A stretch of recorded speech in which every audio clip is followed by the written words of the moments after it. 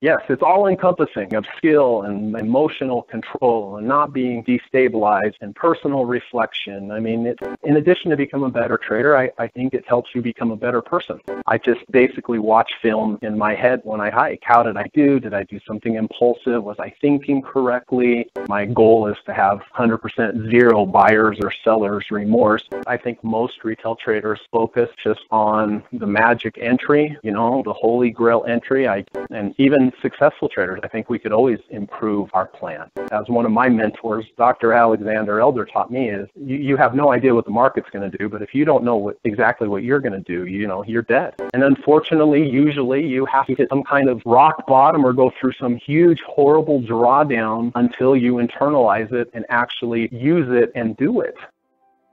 Welcome to the AlphaMind Podcast. The podcast which illuminates and explores the mental, emotional and psychological aspects of trading and investment performance.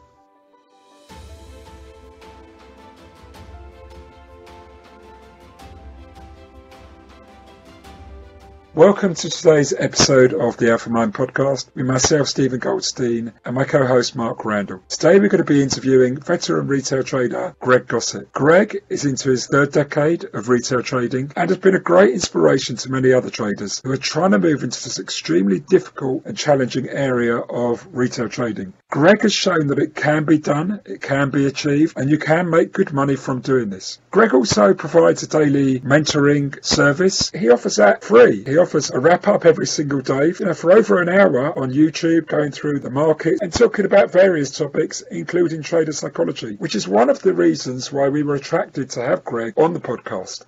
This is an excellent interview, and Gregg shares a lot of powerful and deep insights and reflections on the cornerstones to his trading approach and his method, and some of the other aspects which are key to helping to achieve success as a trader. Just a little bit more about Gregg. You can find him on Twitter at Gossett Trading, and you can subscribe to him on YouTube, Gossett Trading and Mentoring.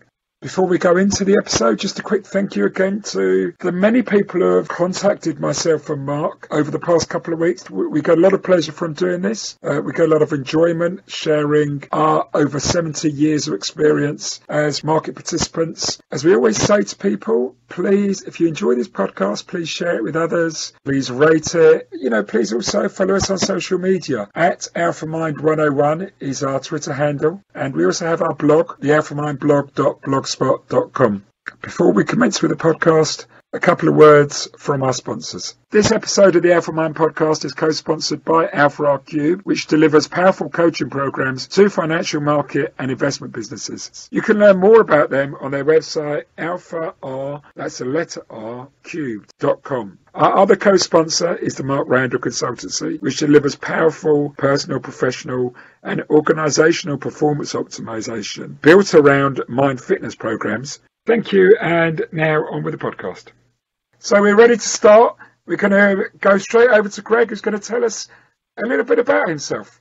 Okay, well, thank you, Stephen, and thank you, Mark. And first of all, thank you for having me on the podcast. I think it's very helpful. I enjoy listening to it, and I share it with people. And thank you for putting it together. I think it's great. My name is Gregg Gossett.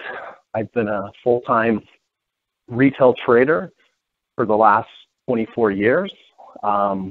I also do a daily podcast on YouTube where each day I trade and I teach and I mentor during the last hour of the market.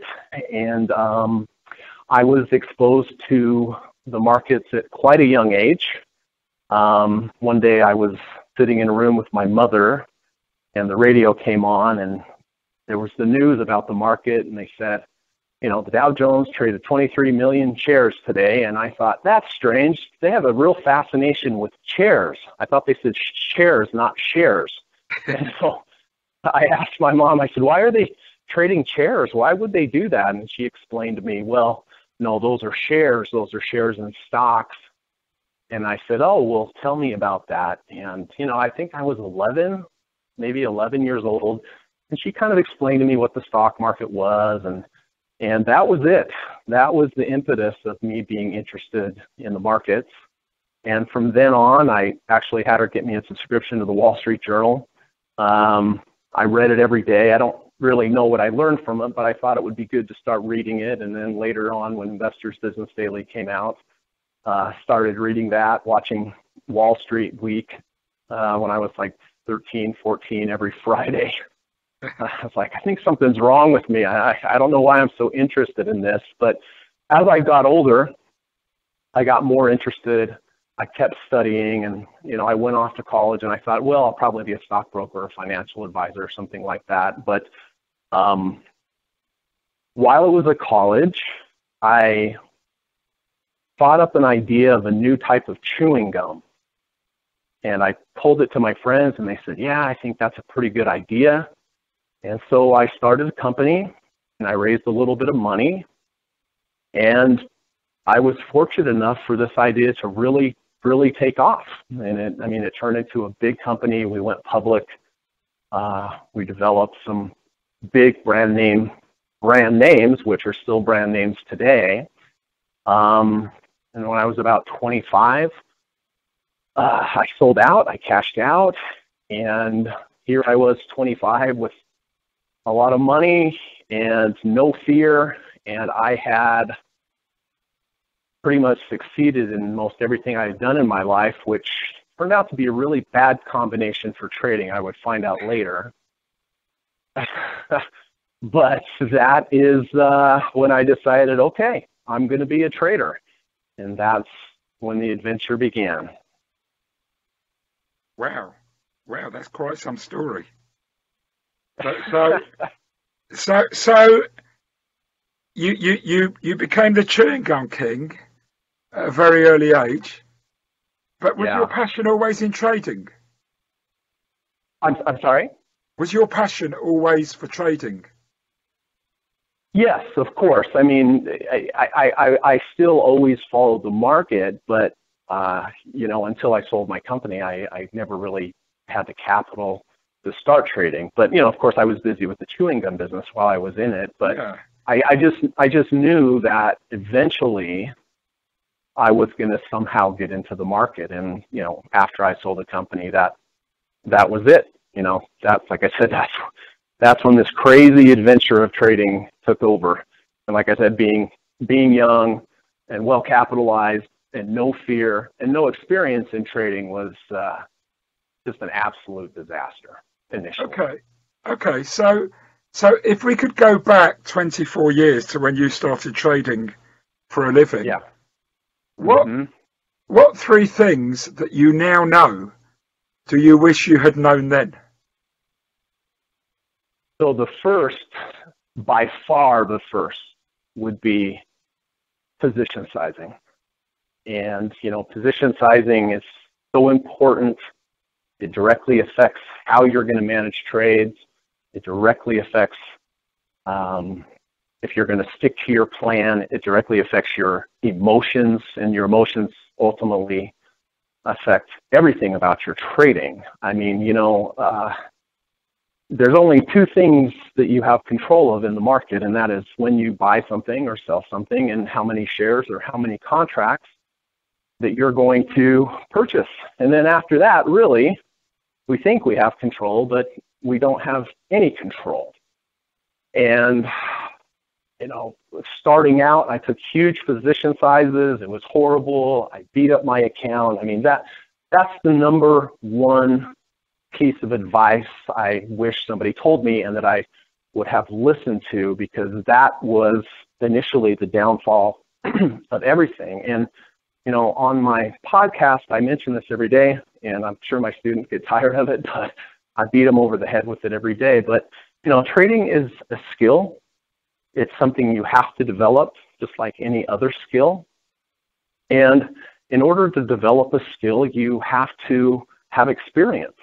And in regards to trading, the only way to have experience in trading is to trade for years, for many years. And the only way that you'll be able to do that is by staying in the game. And the only way you're going to stay in the game is to position size correctly and not to become destabilized emotionally. So I think that's the number one advice I would give any new trader, is position size correctly.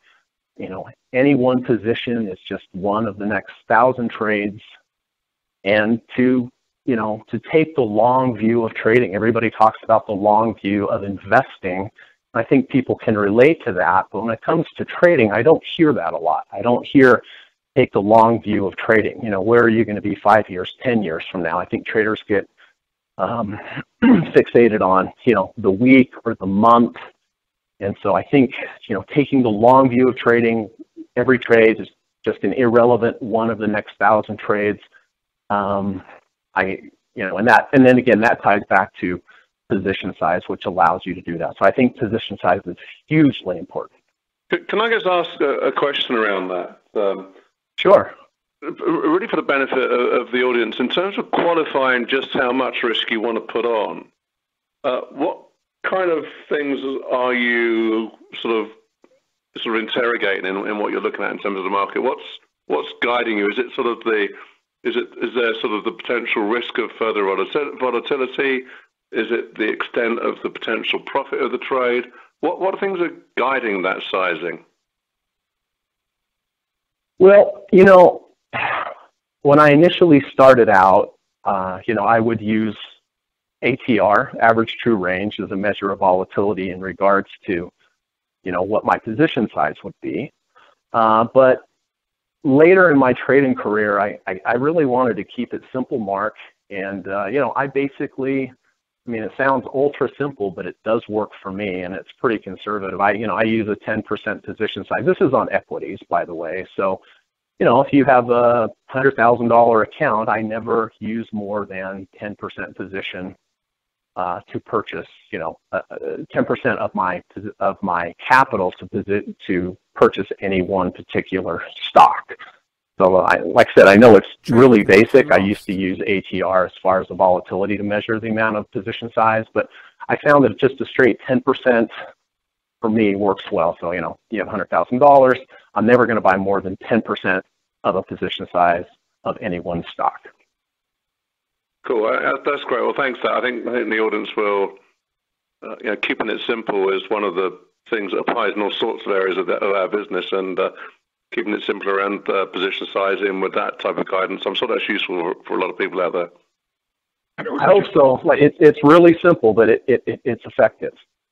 Yeah, and it's just to sort of expand slightly on that, because a lot of people listening are trading different markets and different products. So, right. I guess when you say you're buying 10% of a stock, it's not the same as risking 10%, because you're assuming. Oh, no. Yeah. So, for example, a futures trader might go, well, he's risking 10% of his account. Established. No, that would be different. Yes. So I think when I read a lot of these tweets, and I see people arguing sometimes over these points, and then I realise that one guy's talking equities, where it's almost more of an investment in the actual full size, but he's only, you must be thinking, well, the odds of that losing more than 10%, depending whether it's a liquid or a liquid product, are very low. So really, you're maybe only risking 1% of your capital. To be more specific, when I set up a trade, I really don't risk more than 0.25% on any one trade. Right. Okay. So that's really interesting, because, it is one of those terms that I see different people trading different markets using and confusing other people. Yes, and with futures, that would be completely different. Buying, 10% of your full capital in a futures position is completely different than 10% of your capital in a stock position, obviously, because of the leverage. Yeah. Okay, all right. So that's your first point. Yeah, second point would be patience. I think it's very important. I think patience is, not having to trade, I think, as retail traders, I think it's probably our number one advantage over the large traders, large financial institutions. And I don't think individual retail traders take advantage of it. I'm a big believer in identifying potential setups days before they may happen, when you are completely objective, you're not impulsive, and waiting for the trade to come to you, not being impulsive and wanting to get into it earlier. I mean, over my career, I have found that waiting that extra day or two makes a big, big difference. So, obviously impulsivity is a killer in trading, and impulsivity ties into patience. But I think if you can develop patience, I think if you can sit on your hands, wait for the trade to come to you, and get in a habit of doing that, because of course, once you develop a habit, it's much easier to stick with your plan. Yesterday was the 1st of October, and I was telling my students, look, let's make a commitment this month to every day do exactly what we're supposed to do as far as position sizing, as far as patience, waiting for everything, and let's let those pathways in our brains connect, and let's get in the habit of doing what we're supposed to be doing every day, and not going outside of that. But yeah, patience would be my second one. I think it's hugely important, and I think if people are honest with themselves and they look back at their trades, I think they'll find that a large majority of their trades came because they were impulsive and they didn't wait. Right. Okay. And how long did it take you to get to the level of patience that you consider that you're at now? 24 years. It's an ongoing process. It's every day. It's you never really have it figured out. I mean, you always have to defend against yourself.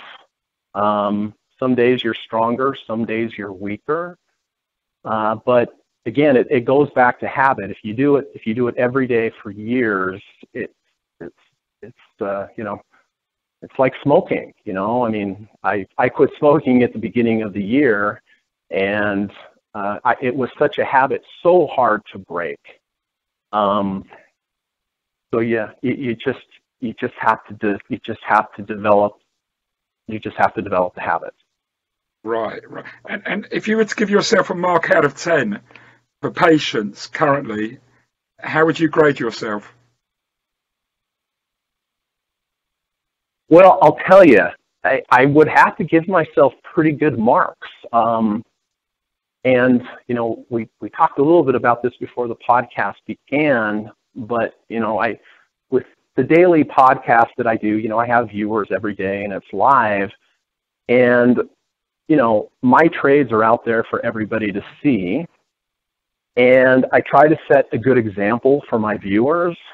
And by doing that, by trying to set that good example, that has really helped with my patience as well, because it's out there for everyone to see. But it's something you have to work on all the time. It's something. But I would give myself maybe a 9. I mean, today, for example, of course, we're having a big day down in the market, and I looked, and I got that little twinge of, this looks pretty low, but I'm an end of day trader, so I have to wait for the end of the day trader. But even today, I felt that little, that little urge, that little twinge of like, maybe I'll just grab in here a little bit earlier. But I had to catch myself and go, what are you doing, right? So it's something you have to be aware of and monitor every day. Yeah. We're all sure it's a never-ending journey. Never ending. It's never ending. You're 100% right. Yeah, and I suppose it's a combination of course, patience and discipline are so, I guess, connected in a way, aren't they? They go hand in hand, that by being patient, you tend to develop discipline, and then that builds all sorts of benefits across the whole system. 100%. Yep. 100%.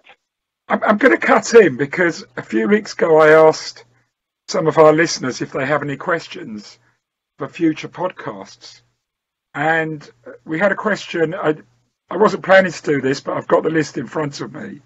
And there was a question from Yuri, or at DHCUH11, who asked, I'm trying to understand the best ways on the waiting to a trade. So I took that as meaning how to develop or cultivate patience. If he called you now, what would you say to him? I would say, identify your setup or whatever your trigger is going to be. Look out in the future, see where that's going to be, make some notes on your charts or on a piece of paper, post it up on the wall and say, okay, I'm going to buy Disney at X price if and when it gets there and it's a proper setup.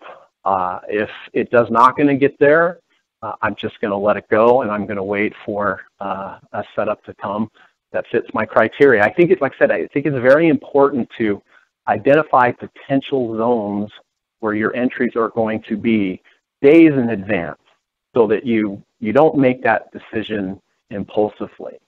And again, if you can go 1 day or 2 days or 3 days of sitting on your hands, adhering to your plan that you set out when you looked at this trade, I think that if you can actually have the trade develop, take it when you're supposed to, or not take it if it doesn't get there. I think if you can just go through one cycle of that, I think that will help you start to develop that I adhere to my plan, whether I entered or I didn't enter the plan, and then do it again on the next trade, do it again on the next trade. And then after a while, you're going to start feeling good about yourself that you adhere to your plan. And again, that gets back to repetition, that gets back to habit. And, if I make a trading error or I do something I'm not supposed to do, it weighs heavily on me.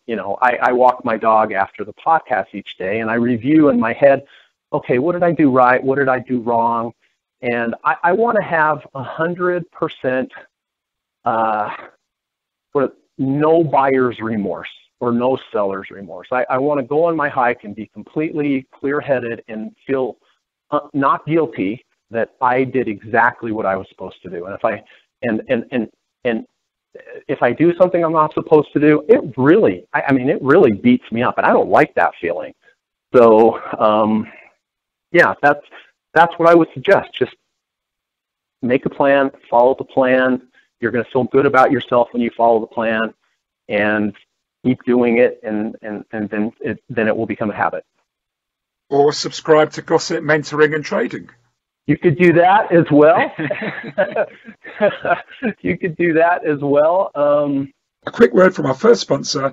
AlphaMind deliver powerful coaching programs which help traders and investment professionals move forward to achieve greater and more effective performance. Their programs have been delivered across all markets and focus on the person as a trader and how they can be more effective as takers and managers of risk. You can find out more about their work at alphamindcube.com. You can view their AlphaMind Trader Performance Program on the page link at the top of the AlphaMind blog page, alphamindblog.blogspot.com, or email them info@alpharcubed.com. That's the letter R. Now back to the podcast. So like I said, with the podcast, I'm out there in front of everybody. I don't want to make mistakes. I want to set a good example, and it helps them. I was telling you before, ironically, the podcast I've never traded better because I'm teaching every day. I'm explaining. And when you teach something, you know it better yourself. Yeah. There's another point which I just want to jump in, and I know Mark will probably have a view on this before we go on to number 3. You mentioned that after every podcast, you take your dog for a long walk and you think about what you did that day. Now, that really stands out for me because in my work as a coach, I work with lots of traders. Most of them are on the institutional side, investment banks, hedge funds, asset managers, but also private and retail traders. And I get asked, and also I was a trader myself for over 20 years. And I get asked, what is it that makes a great trader? And there's a number of themes which I've identified on these areas. And one of them is deep reflection. And I asked a trader that I was coaching last year out in investment bank, and he's been there over 30 years, very successful trader. And I asked him, what is it? What's your secret? What is it that you think gives you a huge edge that's, that here, 30 years later, you're still hitting the ball out the park, every single week, every single month. And he said, he thought about it and he said, if there's one thing, he says he goes home every night and he reflects on what he did that day. And he does deep reflection. He doesn't just walk out the door and leave it at the door. And I think that's something which is really undervalued and underappreciated. But I've noticed that with so many of what I would call the great traders I've worked with over the years. They do that. They think about it. This guy doesn't write it down, but he makes mental notes. A lot of guys I know, they journal it and they make notes of it. It's a huge part of success. Steve, that's different, of course, from dwelling on failure, yeah? Yes, completely different. Dwelling on your failure is beating yourself up. Yeah. This is more what I would call self-critique. Yeah. What did I do well? What could I have done better? What should I observe? They do it in a really non-judgmental way. Mm-hmm. Mm-hmm. I mean, from my perspective, you're starting to touch on the things called fluid intelligence, which in busy, moving professions, as it were, of which trading is one, the ability to step away, to reset, refresh, and recalibrate yourself is critical. And I don't really care what method people choose, but having a method is the important part of the process. So the ability to step away, hike, cherish that moment with the dog. It is a well-known formula that many, many people use. I'm sure beyond just Gregg, but people have a method. And so people need to recognize the need to have that ability to pause, be it end of day, being it pre-data, being it whatever, because it leads to a better mindset to observe where the next opportunity is going to come from, but also to, constantly manage and check your trading setup, to constantly manage and check your prioritization of whatever's next. And of course, that then leads through into the ability to, trigger the right entry point or exit point of a trade. If you've got a mind stuffed full of rubbish, then all that stuff goes to pot. So that's critical, that ability to not just switch off, but the reset, refresh, recalibrate is, so those 3 R's, for me, I guess, critical. Yeah, it's just like if you were on a sports team, you watch film about your last game, you watch film, what did I do right, what did I do wrong, and I just basically watch film in my head when I hike. How did I do? Did I do something impulsive? Was I thinking correctly? Like I said, my goal is to have 100% zero buyers or sellers remorse at the end of the day. But, I trade at the end of the day, but the hike with the dog and the reflection and, monitoring my emotions, and being really honest and truthful and just kind of observing my mind and also what I did during the day. The hike is part of the trading process. That is part of the process. Your dog is one of the tools. He's part of your success. What's the dog's name? Katie. She sits with me each day to trade. That's why on my YouTube channel there's a big picture of her. So we've got Gregg and Katie. We should have brought her along to join the podcast. She's right here. Brilliant. Something, Katie? She's just looking at me. Okay, bemused. So anyway, that's a great second question. What about a third thing? I think you have to have a plan or a process. And what I find with what I do with teaching and, when I interview new students is I find that they have a partial plan. They may have an idea of a potential setup, but it's not a complete plan. You literally need a complete plan. Sure, your setup, your entry, but you also have to know exactly where you're getting out to the upside, where you're getting out to the downside. You have to play offense and defense on every single trade. You have to factor in, of course, position size, money management, correlation of positions. It's all encompassing. And if you don't, like I said, my students, when they come to me, they generally have a partial plan. But in my opinion, you have to have a complete plan. You have to have an if-then statement for every single thing that you do. If this happens, I'm going to do that. If that happens, I'm going to do this. And like I said, money management, position size, correlations. You have to have a plan that encompasses everything, not just I don't think partial plans will work. And then you have to get in the habit of having that plan, having that process, doing it every single day.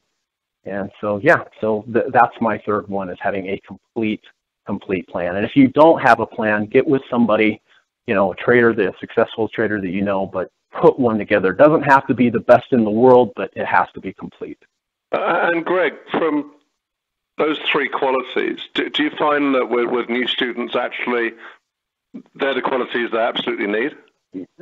Do I find that they're the qualities that they need? That they need to particularly build upon and focus upon when you're mentoring them into the markets? The lack of patience, lack of sizing, and it's generally a lack of a lot of things. I think most retail traders focus just on the magic entry, the holy grail entry. Yes, they lack discipline, they lack a plan, they lack money management skills. I'm not being derogatory, but in my experience, yes, they have a very limited part of a plan, and it's generally focused upon where they get in, not where they get out, not their money management, not their correlations. And even successful traders, I think we could always improve our plan. Yeah. And I don't know if you'll be surprised to know, but we see the same thing happening with the big institutions as well, with new traders and young traders. They're often thinking, what's the story? What's the analysis saying? What's the, and they build a thesis on the market, but they don't have a plan to trade the thesis. Yeah. If you don't have a plan, what do you have? You don't know what the market's going to do. But as one of my mentors, Dr. Alexander Elder, taught me, is you have no idea what the market's going to do. But if you don't know exactly what you're going to do, you're dead. You're dead as a trader. It's such a good point. But I think the challenge is, I meet a lot of people who know this, but they haven't yet internalized it. Right. And that's where the challenge is. And unfortunately, usually you have to hit some kind of rock bottom or go through some huge, horrible drawdown until you internalize it and actually use it and do it. There's a lot of trading cliches out there, but the reason they're around is because they're true. But unfortunately, until you have gone through a huge loss or hit rock bottom, I think there's that aha moment with traders who've really gotten beaten up in the market where they go, oh, I've been hearing this for years, but I just kind of went, oh, yeah. But then they go, it's true. And that's why people say it. Yeah. So the advice is, learn from people who have gone through it. Don't hit rock bottom and then finally have the heavens open up to you and go, oh, these pieces of advice were good. Learn from others so that you don't have to go through it. But, sometimes that's hard. Yeah. Listen, there's one point. Those 3 points were brilliant. And just to recap them, your first one was position sizing.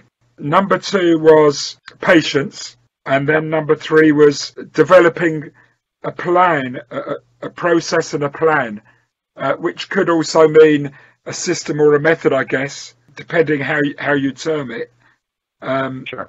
That covers, not just the analysis or the entry, but all these other aspects: money management, risk management, correlation, which I think confuses a lot of people. But a lot of people get into trouble with that.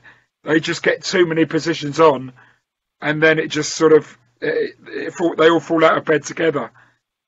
Greg, was the hiking always part of the After Day, or was that something that's more recently evolved?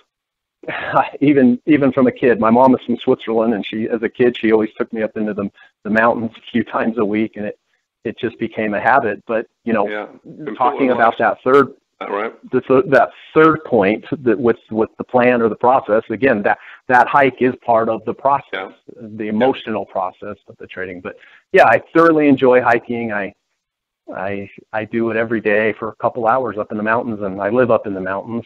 And so I just out my door and up the trails. I'm going to interrupt the podcast because at this point in the podcast, the conversation took a slightly surreal turn. Mark asked a question about performance and the impact of chewing gum. Now, I need to just explain some context here. Before Greg became a trader, after he left university, he was an entrepreneur in the chewing gum business, creating and inventing some chewing gums, making his first money from selling those chewing gum businesses to other manufacturers. Hopefully this context is useful for you to kind of understand some of the conversation which came next. Before we do, a quick word from our other co-sponsor. The Mark Randall Consultancy delivers powerful personal, professional and organisational performance optimization. Mark Randall is regarded as one of the world's leading providers of applied corporate mindfulness. Mark's core service is the HIIT Mind Fitness Program. This is a form of applied military-grade mindfulness based on the same programs used by US military special forces to help deliver optimal performance when engaged in operations. You can contact Mark on email, ceo@markrandallconsultancy.com. Now back to the podcast. I've got another question for you. This is like a really odd question. And I played a lot of golf, and I did a bit of mentoring around golf as well. And there's stuff going on in golf, and because of your chewing gum link, I want to ask you a question about performance and reduced cognitive errors that is now being said to be something that you'll see a lot of top-end golfers actually now start to chew a lot of gum. And they're chewing a lot of gum because there's a feeling that it's really enhancing productivity, reducing sort of mental errors and increasing sharpness. Have you noticed anything? Is that something that you do?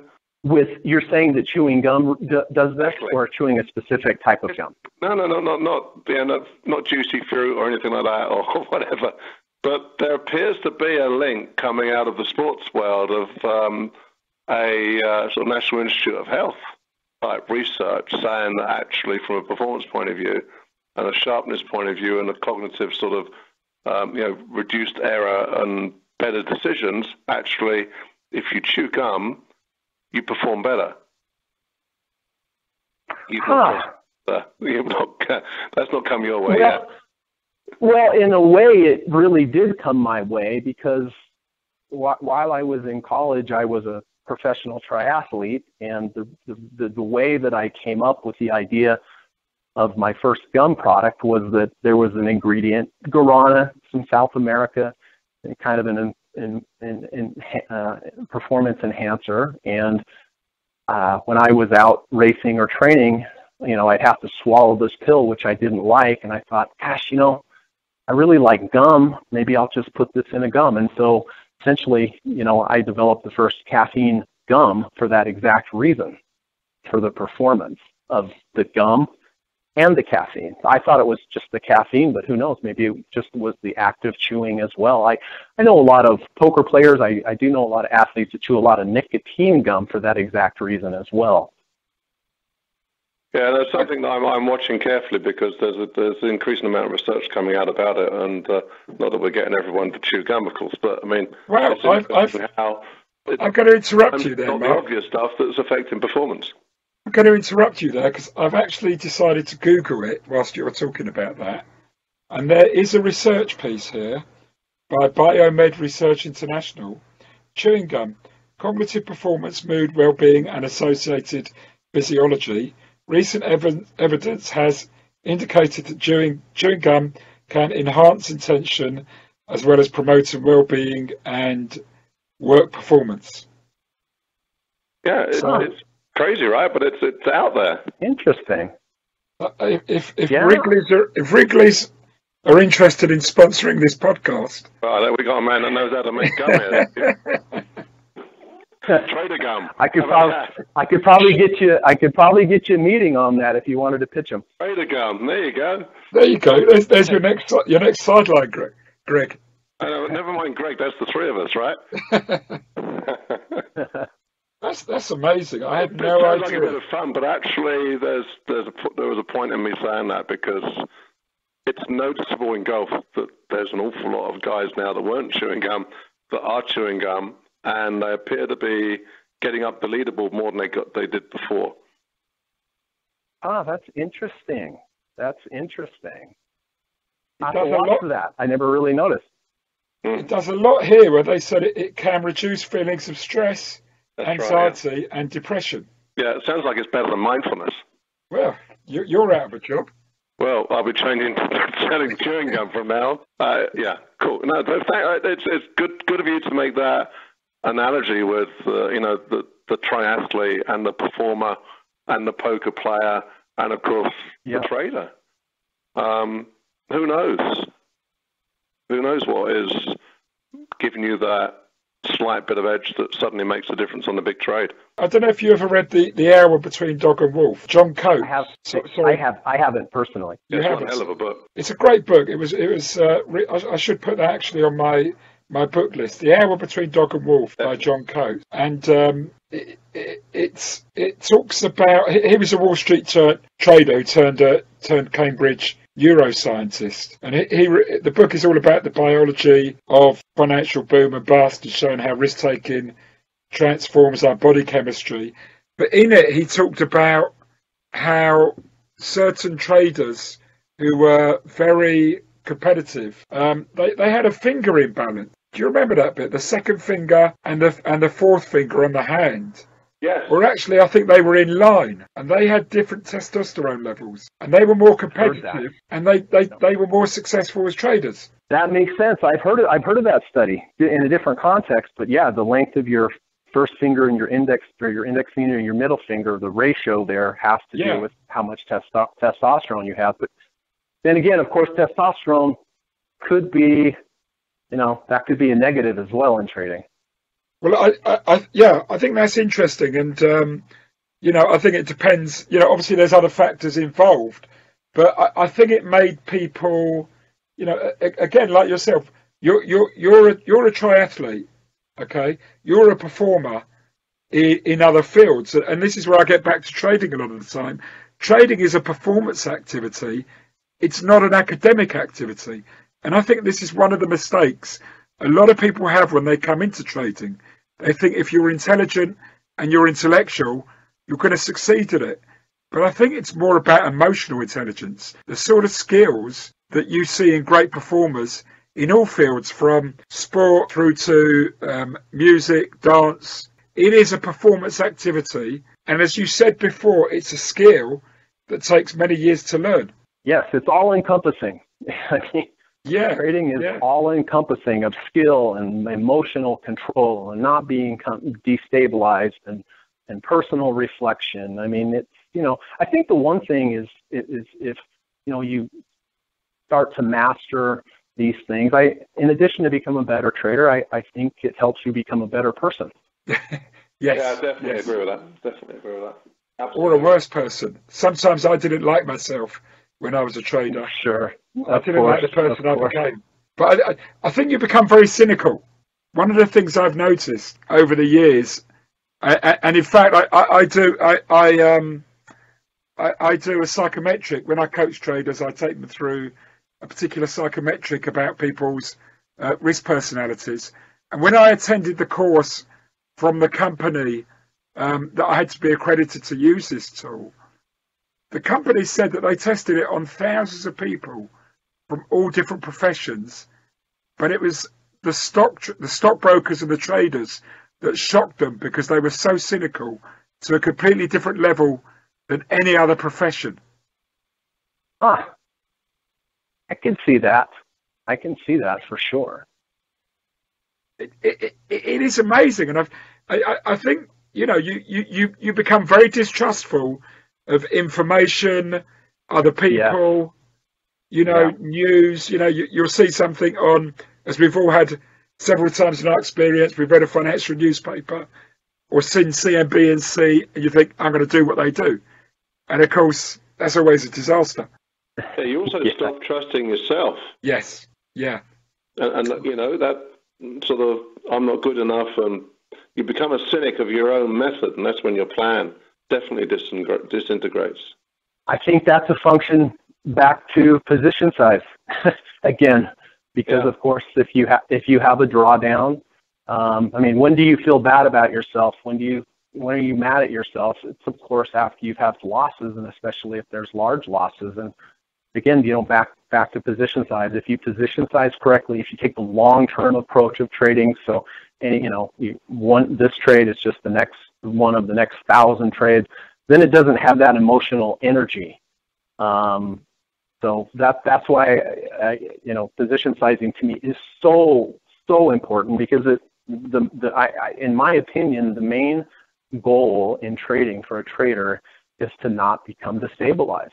If you become destabilized, you're not going to follow your plan. If you're going to be impulsive, you're going to make some really bad decisions. I think if we look back at our trading careers, some of the biggest losses have come because we were revenge trading or we were frustrated.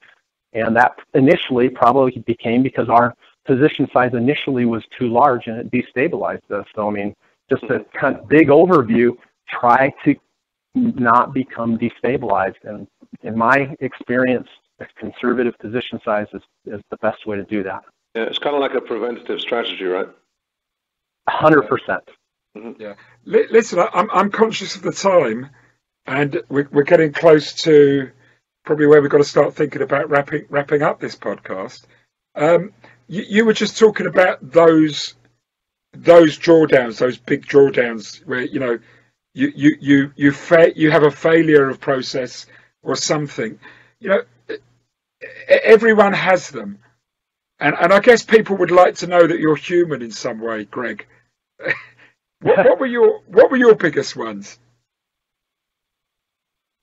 Well, like I said, when I started trading, I was young. I was scared of nothing. I didn't have any experience, and I started in the mid '90s, and of course at that point, not large position sizes and not being scared of anything worked well, and I thought trading was the easiest game in the world. However, after 2000 came, of course, my position sizes were high. I always felt like the market was come back, and I took a massive drawdown. Almost to the point where I couldn't function. And so what I did was I took 3 months off. I walked the entire coast of Oregon with one of my German shepherds, and I did 3 months of reflection of what did I do right, what did I do wrong. And at the end of the trip, I realized I just don't know what I'm doing. And so I said, okay, I'm either going to quit trading and just swallow this loss and be done with it and move on, or I'm going to learn how to trade for real. And what I did was I reached out to several well-known authors and traders and begged and pleaded and bribed them to teach me. And for years, I studied one-on-one with these gentlemen, different type of trading approaches. And I put the work in, I really concentrated on risk to reward, keeping my losses small, having the strength to hold on to winning trades. And that's what turned things around for me, was putting in the work, and coming up with a real all-encompassing plan based upon good trading principles. But that was a very, very difficult time. And I'm glad I did that walk. I'm glad that I took, a self-inventory of what I did wrong, and came to the realization I just didn't know what I was doing. And I'm glad I kept at it, because, now I'm a successful trader and I really enjoy it. And more than that, I really enjoy teaching what I've learned to people. The podcast is free. I'm there to help people and new traders and hopefully teach them. Hopefully they'll learn what the mistakes I've learned over the past, and hopefully it will help them in their trading. Terrific. And one final question I've got for you along this point, and I know it's hard to say, probably it's very hard to say there's a definitive time or place where you started to become consistent. But, roughly in terms of years, do you know where that was? After I really started putting together a real plan and orchestrating it each day and following each day, I would probably say 5 years. 5 years, that's great. Yeah, because that's interesting, because I tell people often that, it takes 4 to 5 years doing it from scratch, in my opinion, to get to that point. And you really put some hard effort and work in. And I think that's with good mentoring as well. You clearly had some good teachers and good mentors. I know a few that have probably done it in a bit less, but I would say they were in trading rooms surrounded by people mentoring them. And I know many who have taken much longer, and I would say myself included, to get to that point. And it almost goes back to that first point you said about patience. Take the long view of trading. I always tell people, don't worry about earning, worry about learning. If you get that right, the earning will come much later on. But if you focus on earning in the early, even year or two, it's just going to screw with you. Yes. I agree 100%. And I might add that I think it took me a little bit longer because I had all these bad habits in my gunslinging first years of trading. And, it's kind of a golf analogy, but if you've been a golfer for 20 years and, you've just been playing and you have bad form, and then one day you go to a golf professional, it's going to take a while for him to break you of your bad habits because you have them so ingrained in your mind. I think one of the advantages of a brand new, fresh trader that doesn't have any bad habits is starting off with a coach or, a mentor. And I think they have a huge advantage because they don't have to unlearn a lot of bad behaviors that they've had. So I think that's a huge advantage for a beginner if they start off with someone that teaches them correct principles from the get-go. Yeah. And I think people undervalue that. I think they think there's a lot of people I know who think they could do it themselves. They'll pick up a book, they'll go on an online course, they'll do some technical analysis, and they think they're ready to go and stop, which is, it couldn't be further from the truth. It could not be further from the truth. Yeah. I mean, I don't do mentoring. I always say to people, I work with people probably at a later stage, but the value of a mentor just can't be.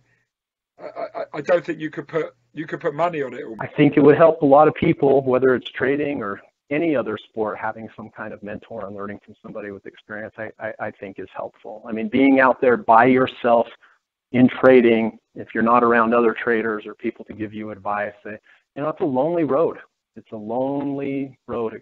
I think it can drive you crazy. But again, you got to have some kind of plan. And if I can leave off, please position size conservatively. No matter how bad of a trader you are, at least you won't get that hurt until you get some experience and start improving your trading process.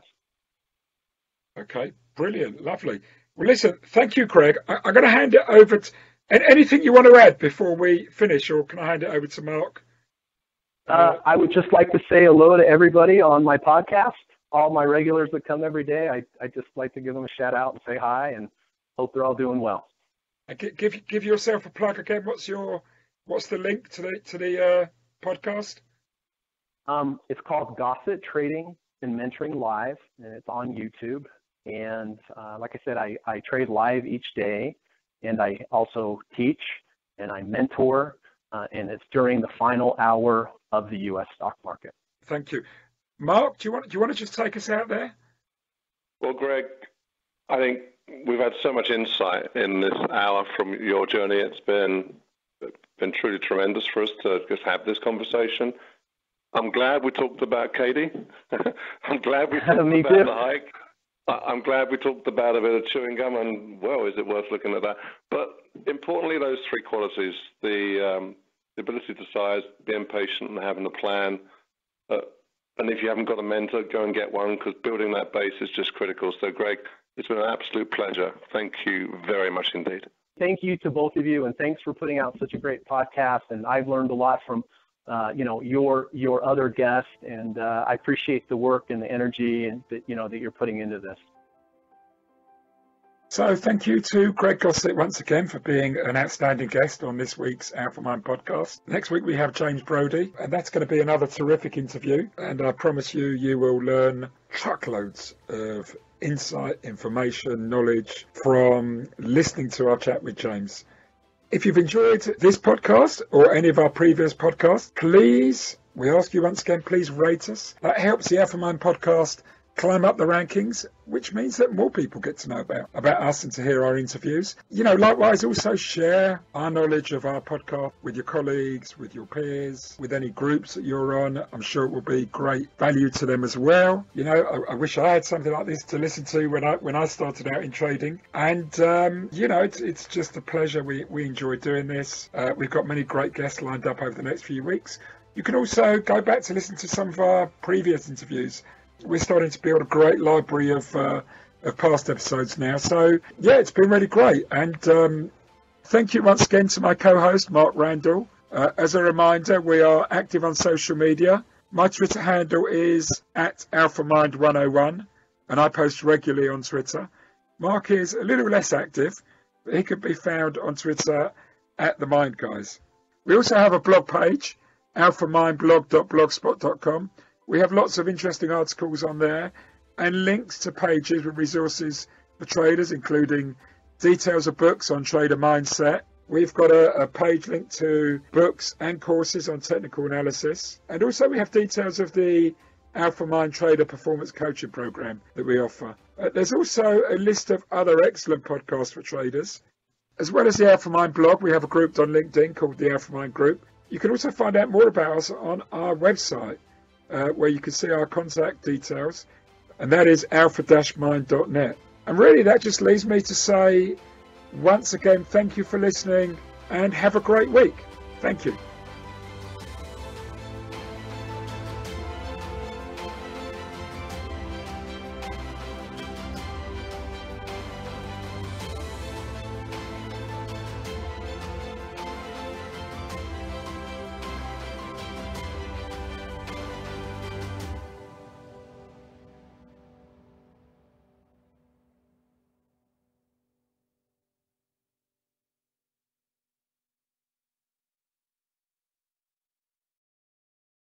Trading for me is like a daily exorcism of all my demons.